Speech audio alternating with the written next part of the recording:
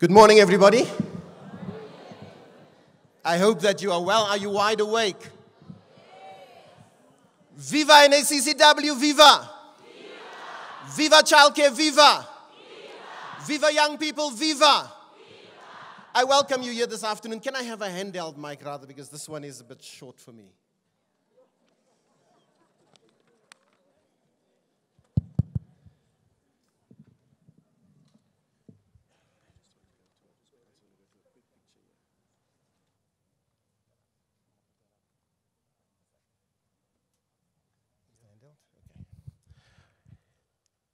So,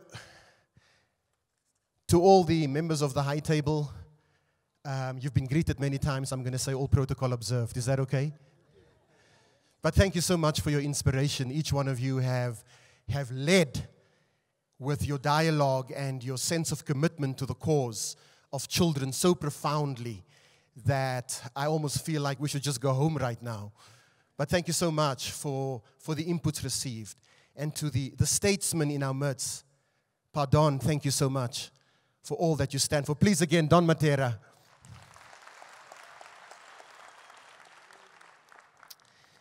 So I want to take you through some of the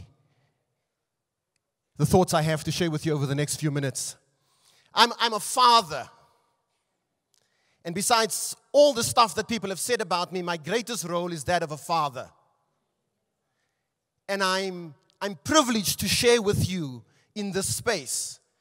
Because in the lives of children, we matter. We serve. We commit. We enjoy. We engage.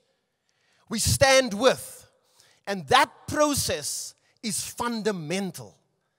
Is that we believe that we are making a difference as we engage and as we develop and as we talk and lead within this great country of ours. I often say to people, one day when I'm old, and I'm in the 5th old age home because I've destroyed the other 4 because they can't keep me back, I want to be able to sit there, and I want my great-grandchildren, because I'm going to live till 101, I want my great-great-grandchildren to run up to me one day and say to me, Papa, thank you for helping to build the greatest country on earth. And when I look at childcare work in this country, you are fundamental to that story. We salute you. The power that exists in this room today to build a great country is what this is about. Is that as childcare workers, as a profession, we rise today. We rise. And we assert our role as we build a progressive and engaging democracy for the sake of all our children. And so as I come today, I come to you as a servant of the cause of childcare. I come to you as a servant of the cause of building a democracy for the future generations that is to come. You are the heroes that we talk about. I was the CEO of an NGO for many years, and I was overseeing, I think, 3 or 4 children's homes at the time, residential care centers. One of my great heroes in the sector is Ashley Theron, who was still head of social work services in the Western Cape that time, and we had a very good, close relationship. One of my mentors, one of my great mentors is a childcare worker. I was the CEO, but my great mentor was a childcare worker. And she's here today. Please, Desiree Aronson, would you stand? One of my great mentors taught me about what childcare is all about. Sylvia Vollenhoven, in a book, The Keeper of the Come, writes these words. She says, we carry our letters, our stories in our bodies. Our stories talk. They quiver, they tap. Our letters make our bodies move. Our stories make our people silent. We feel a sensation. We hear the whisper, soft like my breath. It is about our individual stories. At this 21st Biennial Convention and Conference of Child and Youth Care Workers, what we must celebrate is the stories that are being told. We must embrace the stories that are being told. We need to highlight and promote and discuss and dialogue about the stories that emanate from the benches, that emanate from the aisles and the discussions, to tell us and inform the way forward for childcare in this country.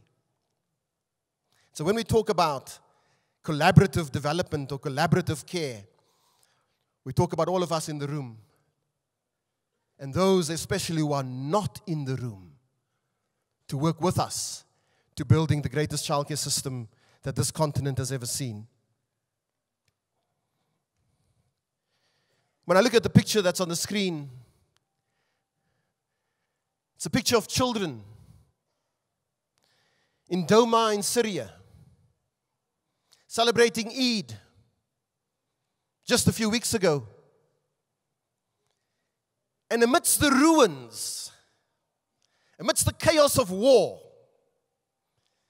the resilient spirit of children come out, and they are willing in a disciplined fashion to sit down and defy war and celebrate. They're willing to make their voices heard in a destructive environment. They're willing to defy the chaos around them and look it in the face and say, "You will not cease my celebration." And they rise up and they celebrate, because they know far deeper than most others. And so I want to share 8 key thoughts with you today, just very briefly, because I know some of your tummies are rumbling and I want to get to lunch myself. And so just very, very brief thoughts I'm going to leave with you this afternoon. I'm going to try and shift this to follow me.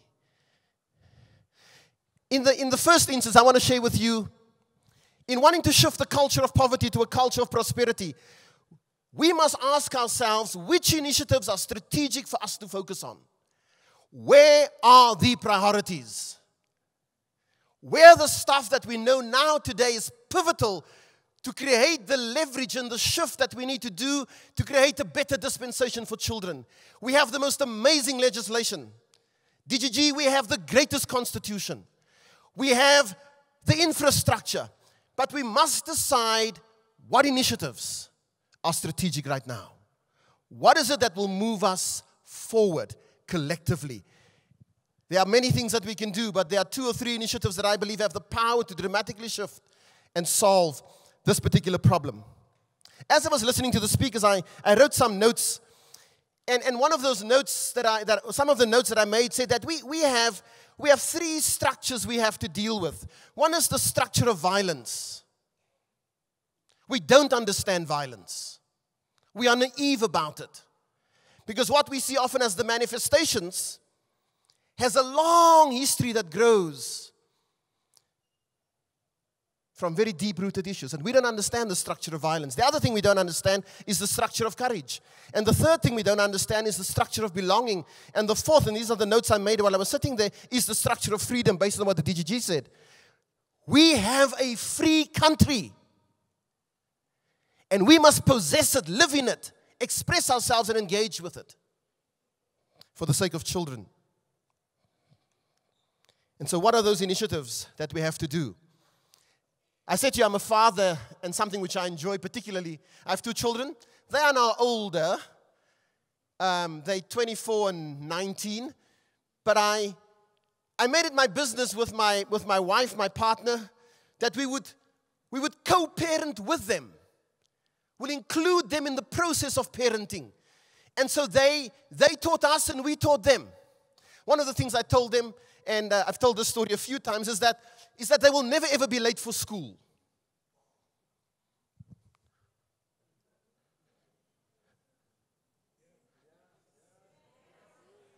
Ooh, did you hear that? MEC, did you hear that? Yes. I told them you will never ever be late for school. And so my daughter started school in the year 2000. She finished now. She finished the honors in industrial sociology. She's going to study further now. But I told them that they will never have school. And so for 12 years, as I was carting them back and forth to school, and some days It was close, but I ended 12 years of schooling with each of them, and they never ever were late for school. But why? Listen, don't applaud that. That should be the norm. That's not something to applaud. It should be the norm for all of us, because what we do is and this is the point I'm trying to make, when we give children our word, it matters. That's the point. People often ask me, how did you get it right that you never were late for school for 12 years? It's an interesting piece of software I wrote, DGT. I'm willing to sell it to government. But it's an interesting piece of software. It's called www.getupearly.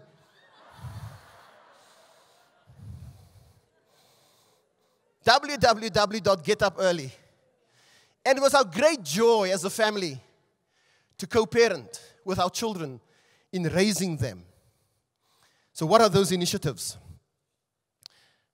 One of those crucial initiatives that I believe we must do, for example, is to remove poverty, to move from conversations about poverty reduction to discourses about comprehensive wealth creation for children. Children must imagine not just what it is not to be poor, they must be able to envision the life the Constitution of this country promised them. So many people, when we engage in poverty discourses in philanthropy, many people say to me, what would it look like if there's no more poverty? And very few people can imagine that. What does poverty alleviation eventually look like? Is it $2 a day for everybody? No. For goodness sake, not. No. We must begin to imagine a world in which children can see themselves as participative, productive, engaged citizens. That's what you are about, ladies and gentlemen. That's the world you are instilling in their minds. That's the joy of being in the business of childcare, of being in the sector of raising successful children. Not just so that they will not be poor, is that they will embrace the wealth of this country. And we must be able to believe and imagine that. When I said we don't understand the structure of violence, I really believe that one of the key things we need to talk about are all the measures to minimize the Courtney Peters and the Zoe Petersons dying at the age of 2 and 1 by family members. Create a structure where the MEC just said, we lead children in ways that we ourselves have gone respectfully, boldly, and engagingly.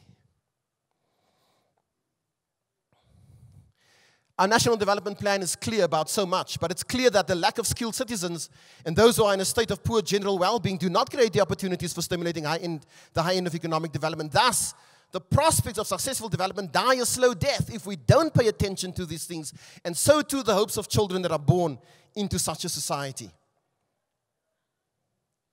The second thing I want to mention to you very quickly is, what is our declared intention with our strategy and our areas of engagement?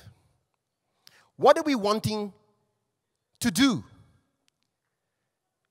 One of the difficulties that you will know, along with so many of our colleagues in the sector, is that childcare is difficult.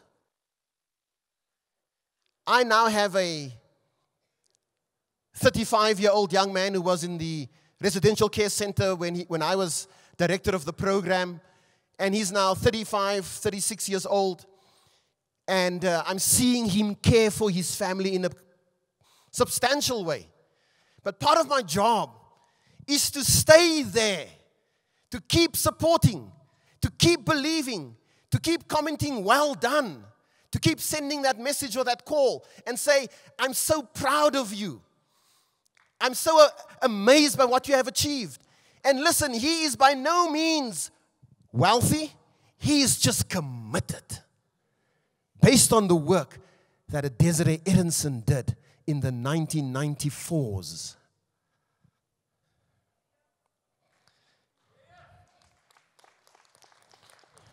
What is our declared intention? We have to learn to navigate complexities. We have to learn how things work. We have to design ways that are not silos, but servants. We have to design ways that are not silos, but servants. The tools you use must not just be about what you do, but it must create the mechanisms for collaborative care. One of the things I'm very passionate about is that we work our way from just pure interventions thinking to solutions thinking, and the MEC and the DGG also refer to that. We have to come up with solutions. Just designing interventions is no longer sufficient. So interventions that are not linked to a solution is often money down the drain. We have to come up with things that we can solve for the sake of our children. And we must be bold enough to believe that is possible. We must be bold enough to believe that a better dispensation is possible for children in this country. We must believe that no child in this country will have to die a violent death. We must believe that no child in this country will have to go and earn a living while still in school to care for other siblings. We must believe that a strong household is possible for children. We must think of solutions. And unless we are navigating from that point, we keep defeating the noble outcomes of the profession that we hold so dear. What are the solutions? And that's where the brain trust in childcare must get together. That's where we have to sit and say, solve this problem. We can talk about child hunger in the country, but how do we solve it? We can ship food out, but how do we solve the problem from occurring? And that's the deeper dialogue that I'm calling this sector to engage with. Because we can pay thousands and hundreds of thousands for interventions of year in and year out and year in and year out. When if we only were to go a little deeper into the issue, we could solve it. And we wouldn't have to keep people trapped in our own intervention cycle. But we can lift them out of poverty by thinking about the solutions that are there.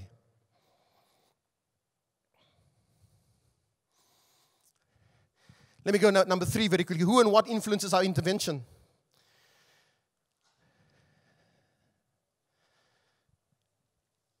I'm a public transport user. DGD, I would expect a letter of thanks from you, but I use public transport all the time.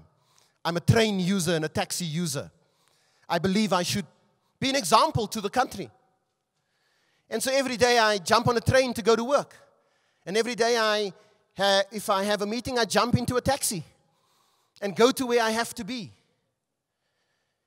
We have to think, what is influencing us? What are the stuff that is behind the philosophy of care? The values that we hold, the interventions we design. And so we must always ensure that broad community enriching goals, which leads to progressive solution, fuel our interventions.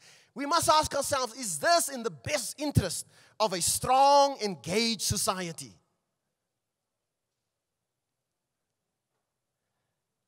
What are the progressive solutions that should fuel our interventions?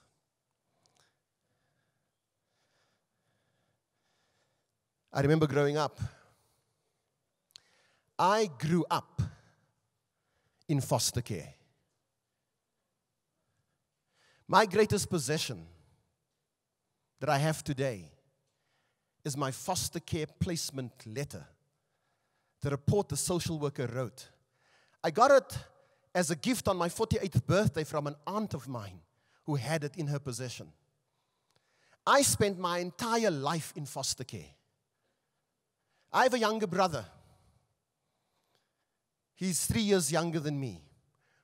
I was sent first and then he was sent. And that was our journey.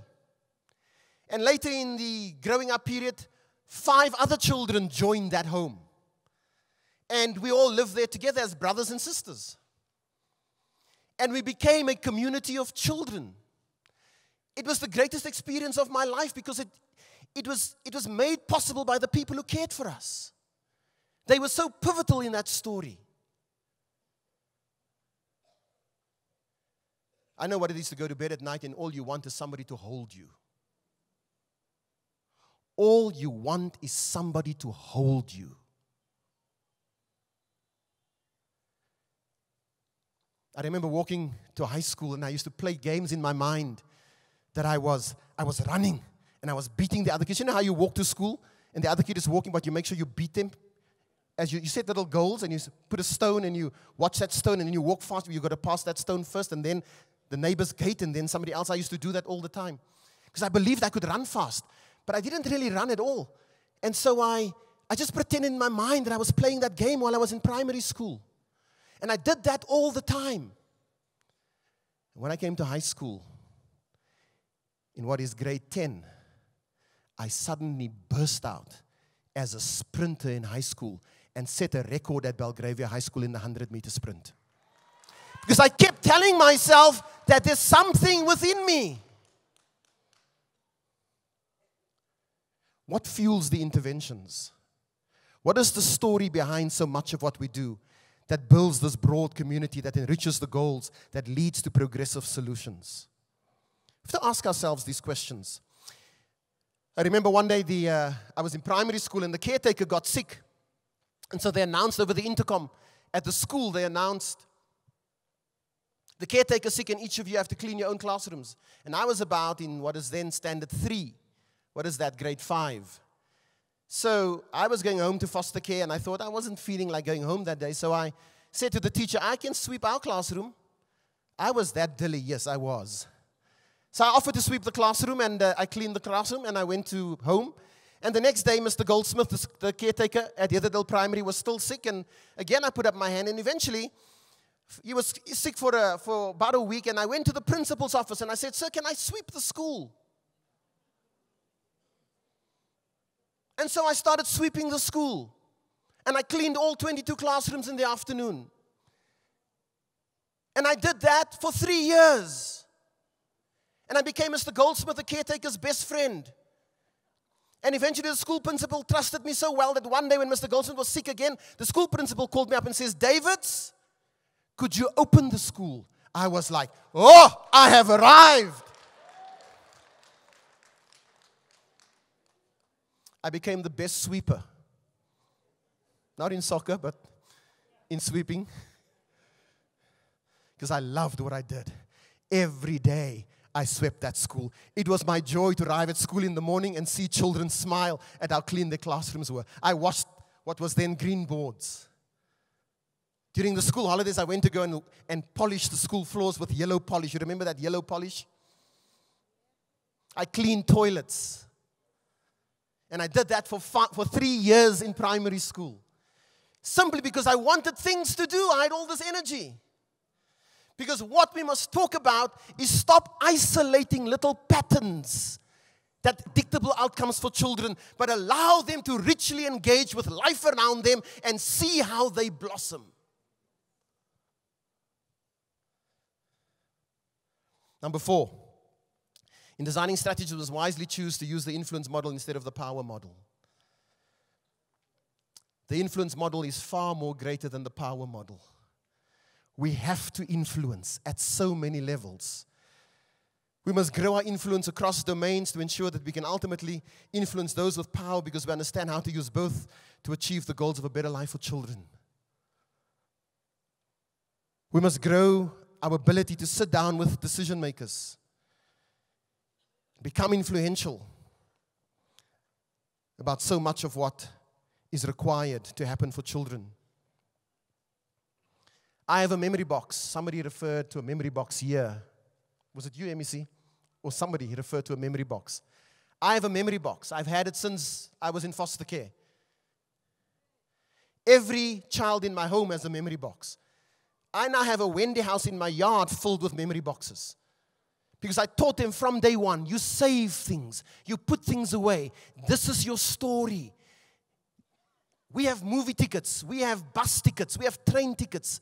We have mints we didn't eat in restaurants. But it tells a story, and we put it in the memory box. And the memory boxes are filled with all kinds of things. Notes, letters, cards, papers. Because one day, I'm teaching them to influence. Tell your story. pick a story from the memory box and tell it. Many nights we sit down as a family and we pull one of the memory boxes out and we allow the kids to tell us stories about what that particular item was. We can teach our children to be powerful and assert themselves in many different ways. But if they don't know how to become influential, we simply teach them an obsession with self-assertion. We have to teach them to come alongside, to build with, to seek to understand, to influence, to create consensus, to build strong bonds. What new intelligence are we employing to address the issues we want to solve or shift? One of the crucial initiatives that I believe we must do is that we must collectively become the best at what we do. We must be open to new intelligence that challenges anything that we hold to be true and embrace learning to ensure better societal outcomes. We must be open to change. We must be open to embrace new learnings. In 1984, I was working in Guyana, in the sort of southern part of Mozambique, northern east part of the country. And I got arrested by the police for the work that we were doing. And they drove me all the way to a prison in Warmbad. Now, you don't want to be in a prison in Warmbad, what is now called Bella Bella. And besides the stay there, one night while I was there, they brought in a young boy, no more than 9 years old. They brought into the prison, about middle of the night. And they put him in my cell. And he was about 9 years old, and they sort of, threw him in there, and it was about 2 o'clock in the morning, and I kind of wondered, where does this 9-year-old come from at 2 o'clock in the morning? And the story was they had picked him up at 5 o'clock already, drove around with him. That's what they did. And then eventually decided they have to put him somewhere, put him in my cell, and accused him of stealing cattle, 9 years old. We mustn't be naive about the children's stories. We must listen, we must engage so that we grow our intelligence base for how we engage with people. It is important. There's a body of literature out there, mountains of it. But nothing is as crucial as the stories people tell us. And we have to listen. One of the children one day came to me while I was the director of an organization that had childcare centers. And he had broken his shoe. It was the start of the school. And you know how we buy school shoes for children and school uniforms. And the shoe had broken. And it was just like a week into the school year, and he came into my office, and the whole shoe was hanging like this. It was all broken and gone. And I said to him, your shoe is broken. It's one week old. How can your shoe be broken? I said, these are new shoes. And he leaned over the desk in my office, and he said to me, it's broken because you buy us cheap shoes.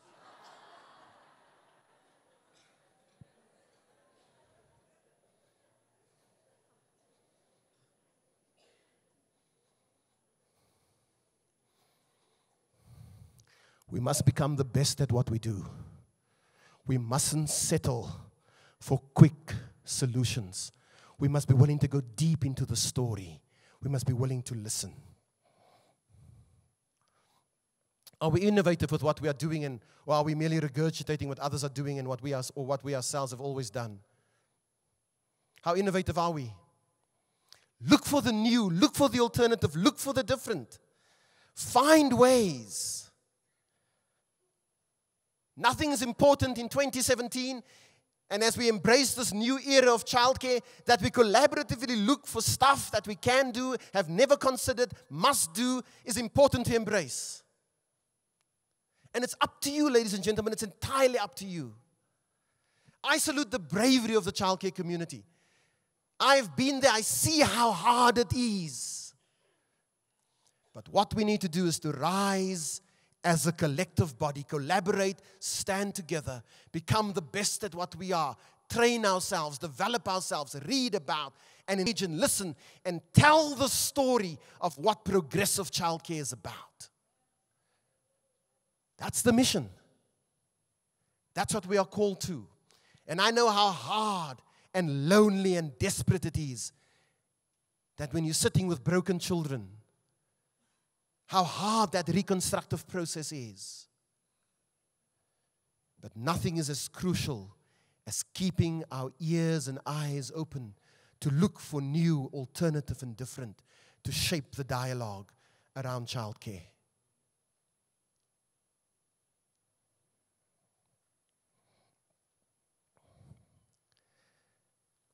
Talk much about impact, and I'm not going to spend a lot of time talking about impact because that in itself is it's a loaded issue. I want the children of this country to know that there's a better future for them. But let me share one thought with you around this. The childcare community mustn't become a community isolated from the general populace.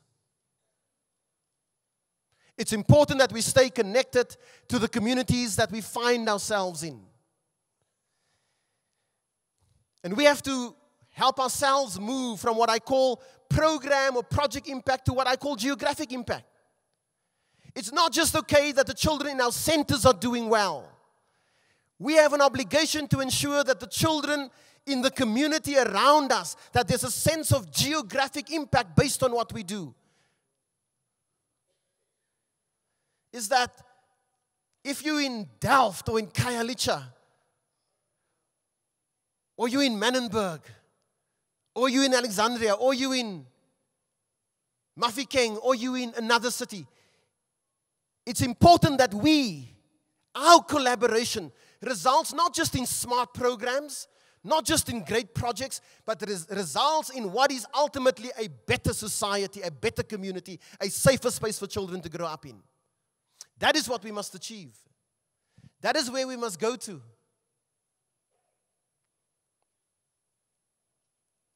We must measure geographic impact. If we've been there for a long time, is the community safer off? Is the community a more prosperous society as a result of our contributions to that process?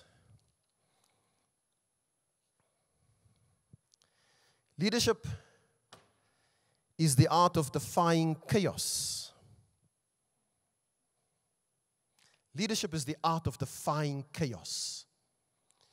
We refuse to submit to chaos.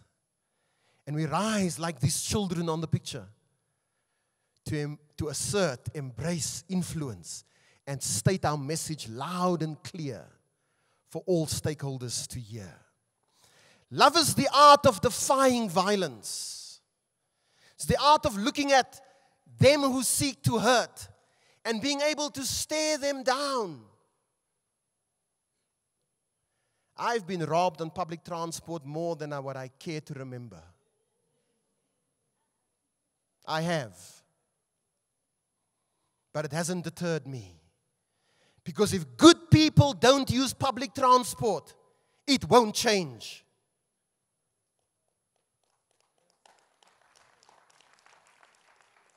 Come on, South Africa. Come on, South Africa. That is our system. And if our children must use it, then we must. And I'm challenging you to rise above the small stuff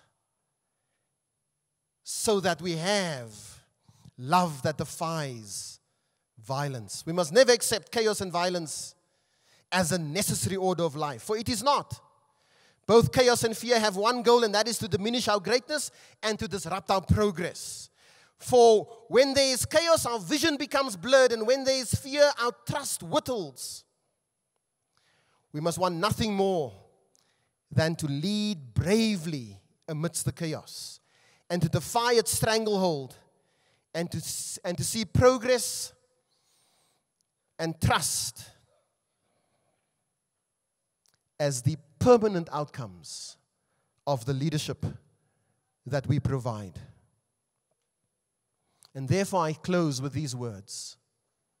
Ladies and gentlemen, heroes of the childcare community, I call you to, with integrity, rise to the leadership role that has been entrusted to you.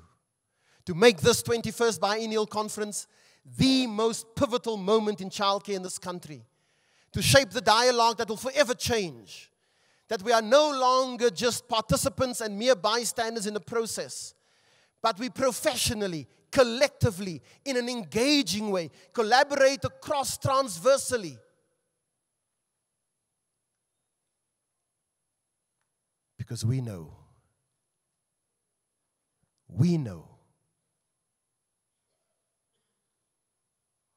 that if we don't, we would have failed our children.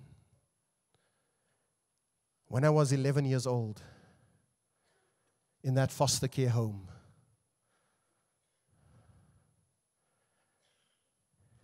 and I was desperate for just someone to see me. You know what that means, to see you? You're tired of being invisible.